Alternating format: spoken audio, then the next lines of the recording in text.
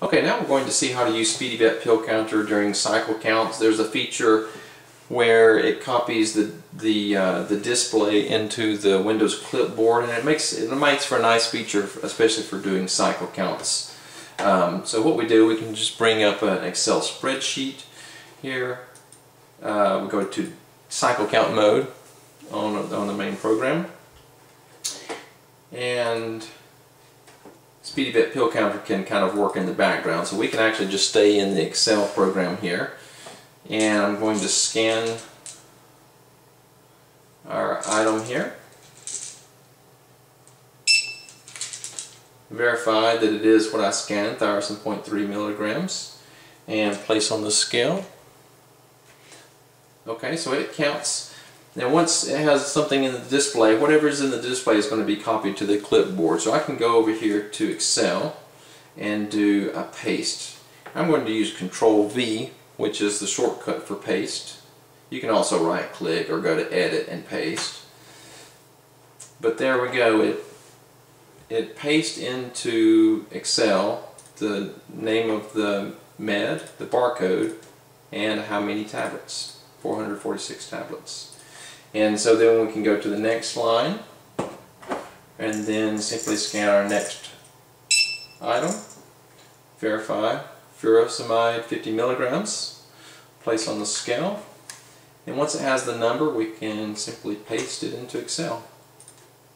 Now if you don't do your cycle counts that way, some people go directly to their practice management software to do cycle counts. For example, Avamark, you can go and just change the number of pills that you have on hand. And so if you just want to do that and not have all the other information, then we can go to Setup, select Clipboard Method, and change to Count Only. The method, Clipboard Method to Count Only. Click OK. Now it's going to place the now it's going on the clipboard. It's going to place just the number. So we put our med on the scale, 407 tablets, and we do a paste now. And as you can see, it just comes up with the 407 in Excel. And we can go to the next line, scan our next med, verify 1,000.3 milligram tablet, place on the scale, let it get the number, and then again go to Excel or Avamark in this case, or whatever practice management software, and just put the number in. Whatever's on the screen is what's in the clipboard.